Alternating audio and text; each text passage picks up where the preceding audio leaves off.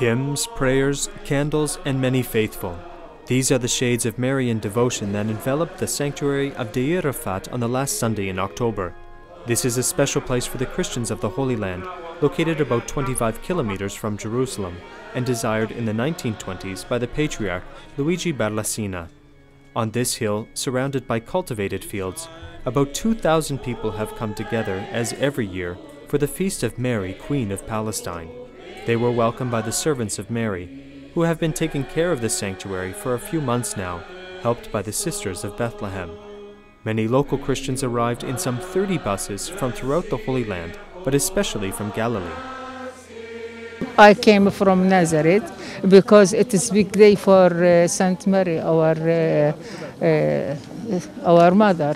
You see, we are from Nazareth, and the Annunciation Church, we pray there, and this is the holy place for Saint Mary.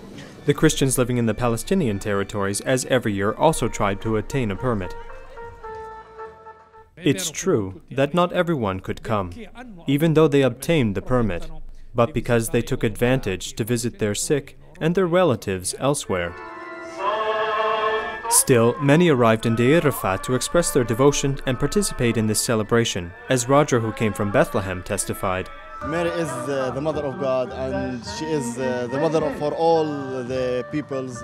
She always nearby the human beings, and she is always near the peoples.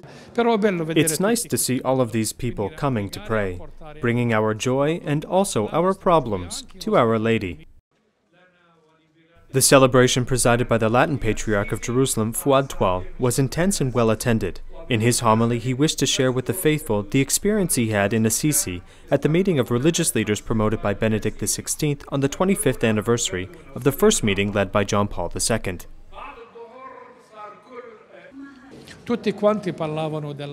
Everyone spoke of justice, of peace, of the dignity of man. I was there, hearing about everything that we lack in the Holy Land.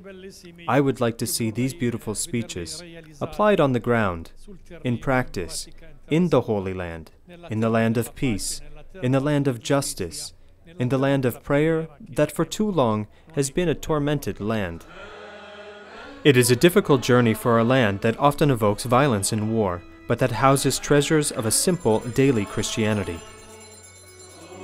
We are real Christian people, Christian family.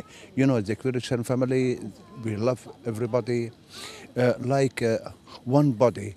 If you have something in your body hurt you, it hurts all your body. That's our family. At the end of Mass, there was a procession with the statue of the Madonna, culminating with the benediction.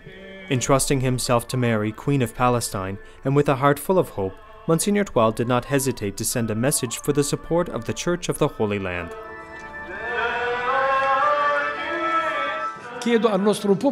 I ask our public everywhere to not forget the Holy Land in their prayers. Do not forget that this is your Mother Church that needs you.